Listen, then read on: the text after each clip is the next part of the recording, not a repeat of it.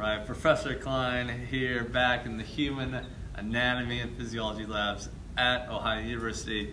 Today we're taking a look at the tongue and taste bud model. So let's start first off with the tongue. And if we zoom in here, this is a representation of the entire tongue, as we can see the posterior aspect and the anterior aspect of the tongue. Now, we're going to look at a few things on here. First off, we're going to look at the veillette papillae. And a papillae is simply an area of concentrated taste buds.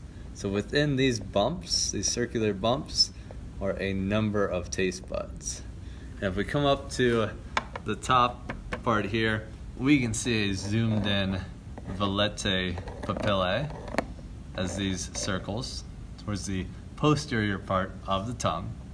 But what you'll also notice are some smaller bumps and some spikes. These spikes are called the filiform papillae. Filiform, and the fungiform are the smaller bumps. Now on the actual tongue, notice these bumps here on the anterior aspect of the tongue. That's the fungiform. And the filiform, although they're spikes, they just would appear as the smooth area. Lastly, on the sides, we can see the foliate papillae. Foliate papillae as these diagonal lines. Back to the top, and actually if we zoom on over to this side, this is a representation of taste buds. So these small dots here are taste buds. But if we zoom in to one taste bud, this is what we've got here. And what we can see is the entire taste bud with the taste pore. So the pore is like the opening for where the taste stimulus would come.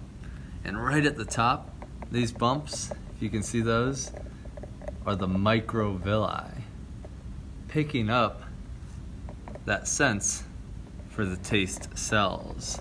These long cells in here are the taste cells, and the taste cells will send a stimulus or information down a cranial nerve.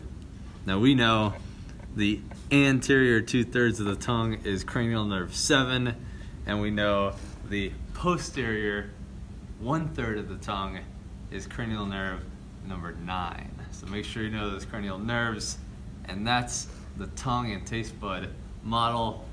Be sure to like this video down below, give us a thumbs up if you like it, as well as subscribe to this channel for more human anatomy and physiology videos.